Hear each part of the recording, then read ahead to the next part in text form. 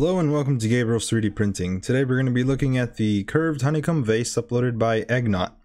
First things first, we're going to go down to the developer notes, see if they have any specifications. And there's not too much here, but they do say that they have 4 different STLs. They have the spiral vase, which is the first one. That's basically a solid object.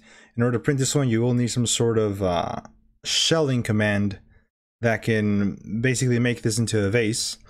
The second STL is going to be a thick 1mm, so a thickness of 1mm vase. The other one will be a 2mm thickness. And finally there's a blender, which is kind of a mixture of the thin and thick. So once you're happy with all that and you're read all that stuff, go to download all files up here, click on that, and you're going to get a folder similar to this. And here are all the STLs we talked about. Now for beginners, I recommend you stick with either the 1mm or 2mm STL. If you want to use this vase, let's say for like pencils or something that's not a plant, then go for the 1mm. But if you do really want to plant something inside of it, I would recommend go the extra thickness and go up to 2mm just to be on the safe side, because we don't want your vase to actually leak or anything. So stick with 2mm for real plants. Anything else, use a 1mm.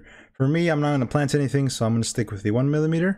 So I'm going to click and hold and drag it to your preferred slicer of choice and give it a few seconds to load in.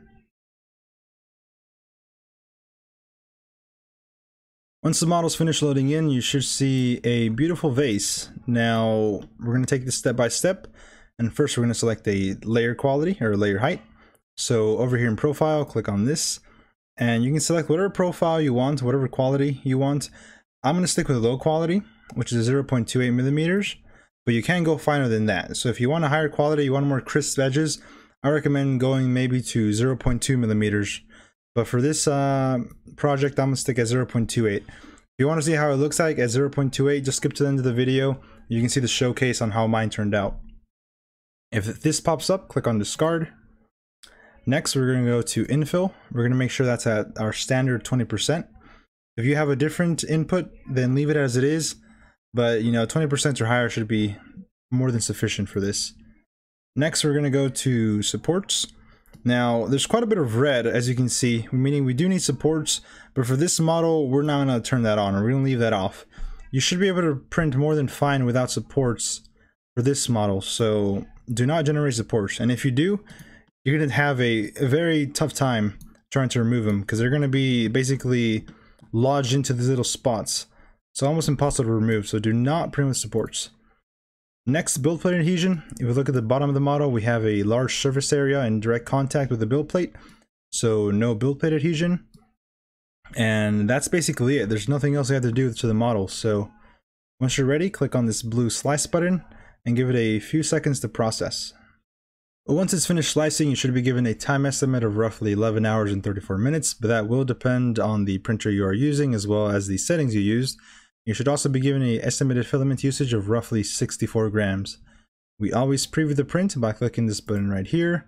And let's take a look around the model, see if anything weird or funky is going on. And everything looks pretty good and normal, so all you have to do now is save the file and send it over to your printer.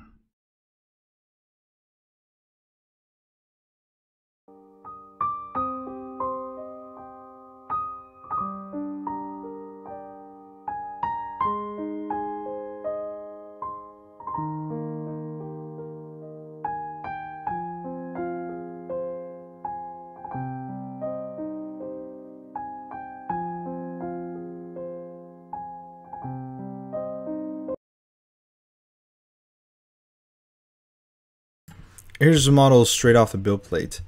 Everything looks pretty good, but there is a little bit of stringing that you're going to have to deal with.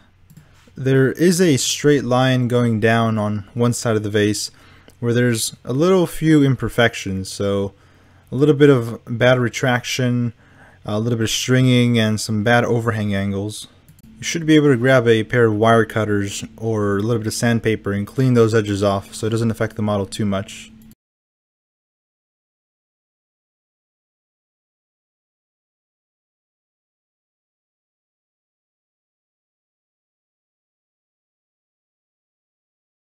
Here's the model once a little bit of post-processing was done.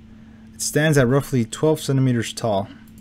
There's really not any defects or imperfections other than at that single vertical line on one side of the vase, but that can definitely be cleaned up like I said. Plus you can't really tell unless you're really up close and personal with the vase. Overall the vase came out pretty well and I do enjoy it quite a bit. It is basically a work of art. I'm planning to use it to hold either pencils, pens, etc. But in the future I may even add a plant in there just to see how it'll turn out. Although this was a long print, I do recommend it to anybody who wants it. It is pretty beautiful and stunning and does have some utility to it.